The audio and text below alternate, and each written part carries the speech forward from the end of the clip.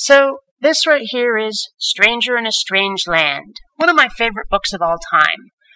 It's about a guy named Valentine Michael Smith, otherwise known as Mike, who also known as the Man from Mars because he's raised on Mars by Martians. In this book, there are Martians, and his parents crash land on Mars and they all die, and he's raised by Martians.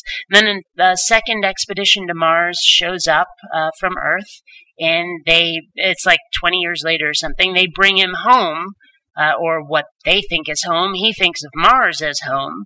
And, they say, hey, look, we've got this man from Mars, and he kind of overturns a lot of Earthling conventions because he has this Martian mindset, and he starts teaching people what it's like to think as a Martian, and he also sort of learns what it means to be human and stuff like that.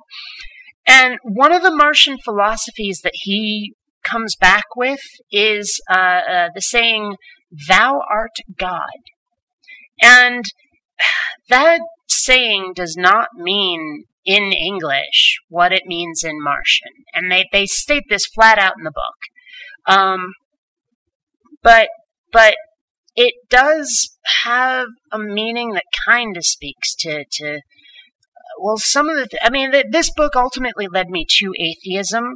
It sort of started me out on a kind of pantheism that I abandoned rather quickly, but it did lead me to atheism.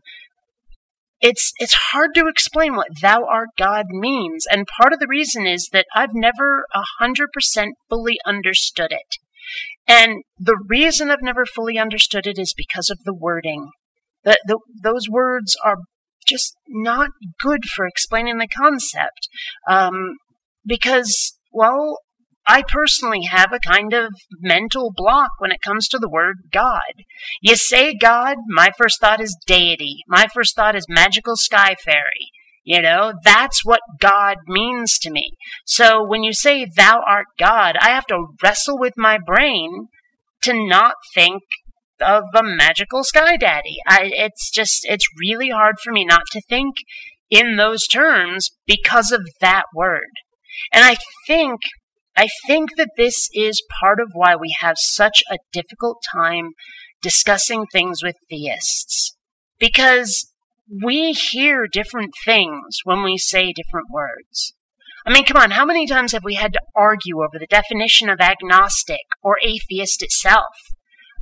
When I say atheist, I mean I don't believe in a God, and that's all I mean. But when a theist hears atheist, generally speaking, they tend to hear God denier, God disbeliever. How many times have we had to argue over the definition of the word skeptic? I say I am a skeptic, meaning that I do not believe something without proper evidence, that I will continue to doubt until I get proof. And they hear, again, denier. They hear naysayer. They hear a skeptic as someone who says, nuh-uh, not show me evidence, not, prove it to me. They hear, I don't believe it. And not just I don't believe it, but I refuse to believe it. They hear, I will not believe what you have to say, no matter what you say. It's not give me evidence. It's not give me something more than faith. Not to them. To them, a skeptic or an atheist is someone who says, no, I will never believe no matter what. And it doesn't work like that. That's not what the word means.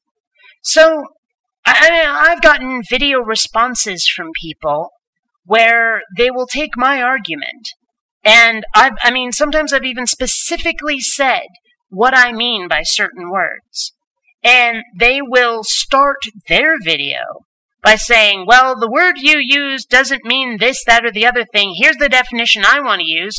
Now, here's what your argument means with my definition inserted. And it's like, really? Really, you're going to go there? You're going to tell me that my argument has to use your definitions, and a lot of times their definitions are set up in such a way that you can't even make my argument, that my argument is unphrasable with their definitions. And it's just like, there's this communication block. Words are such a problem, And I don't know if this is done on purpose. Part of me, the cynical part of me, thinks it is. Another part of me thinks that it's just some weird culture difference, and there's not a lot we can do about it. It makes me think that we need more words, so that they can have the word that means what they want it to mean, but we can have the word that means what we want it to mean. So that way we can actually have a discussion about the actual topic instead of wrangling over definitions and getting caught up in like bad straw man arguments and semantics debates. It's such an annoyance.